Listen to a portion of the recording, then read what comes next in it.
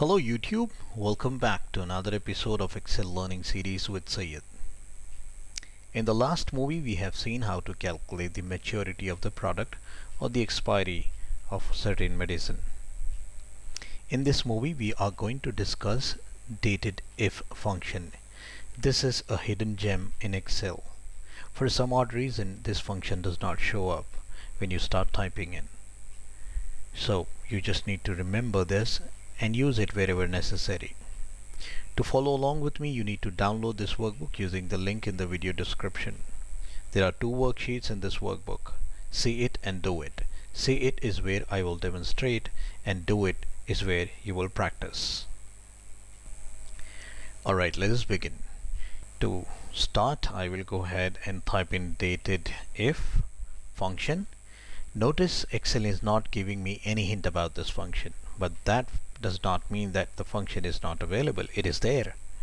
The moment I press in the open bracket, you will see a small label appears right below that cell. That shows that Excel identifies that function. It is okay to use it.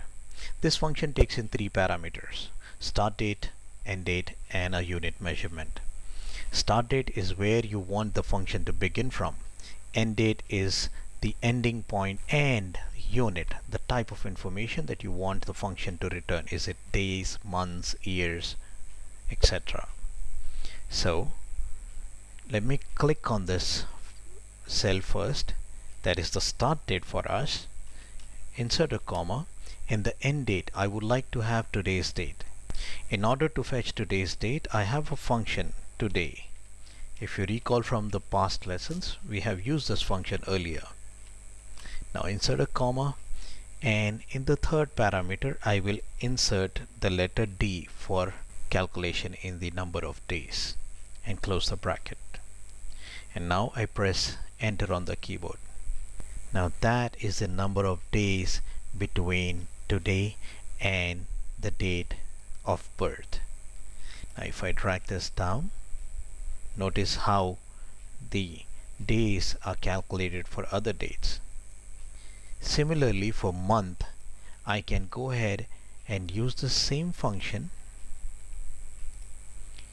paste it here in the formula bar, and instead of D, this time I will change it to M, and see what happens. It is actually bringing me the format in date. Let me change this, switch the format to number. So those are the number of months between the birth date and today's date. Let me drag this down, and again for years let me paste that function one more time, and in place of D I will put in Y. This will bring me the number of years from that date to today's date.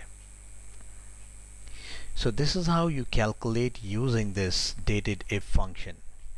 For your reference, I am putting up the units and the kind of information that unit will return.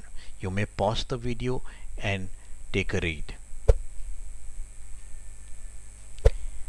Now that you know how to calculate the age in days, age in months or years, I request you to go ahead and do the challenge in Do It sheet. Here you need to calculate the tenure in days, months and years, and I would want you to calculate the days since last anniversary and the months since last anniversary based on the unit measurements that you have just learned. I'm sure you would be able to do it. Do not hesitate to write a comment in the section below in case if you get stuck, and I will be happy to help you further.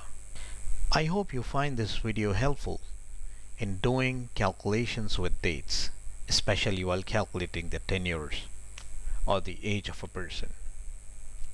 In the next video, I will help you learn how to generate random numbers between certain ranges.